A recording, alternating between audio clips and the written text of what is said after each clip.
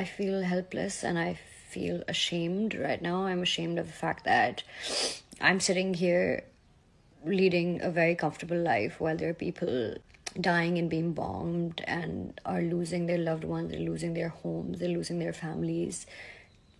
And I'm here posting Eid photos, and I'm ashamed of the fact that I posted anything other than what is happening in Palestine. I'm sure anybody who's consumed the content, the videos, which are available on Twitter, the internet, I don't think if you've seen it, I don't think anybody would have the heart to not talk about it. So talk about it. I'm not saying just stop living your normal life. Do it. Do whatever you're doing. But talk about this as well.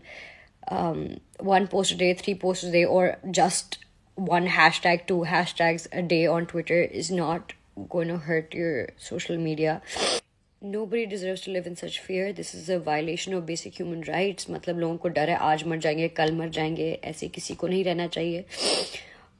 और इतने influencers हैं, इतने actors हैं, इतनी मेरी एक stupid video पे 1 million views हैं. Can we please use our influence for the right thing, be a better human, reshare stories, reshare post, and please don't say that your stories और your hashtags don't matter. Civil pressure is important for social change. Please understand that. 1 post लगाओ, 2 post लगाओ, कुछ भी करो, बात करो इस बारे में. While you're waking up, आप बहुत comfortably अपने बिस्तरों में, अपने कमरों में उठ रहे हैं. There are innocent people dying. Understand that. Please just realize that and try and be a better human. And please use your influence for the right thing.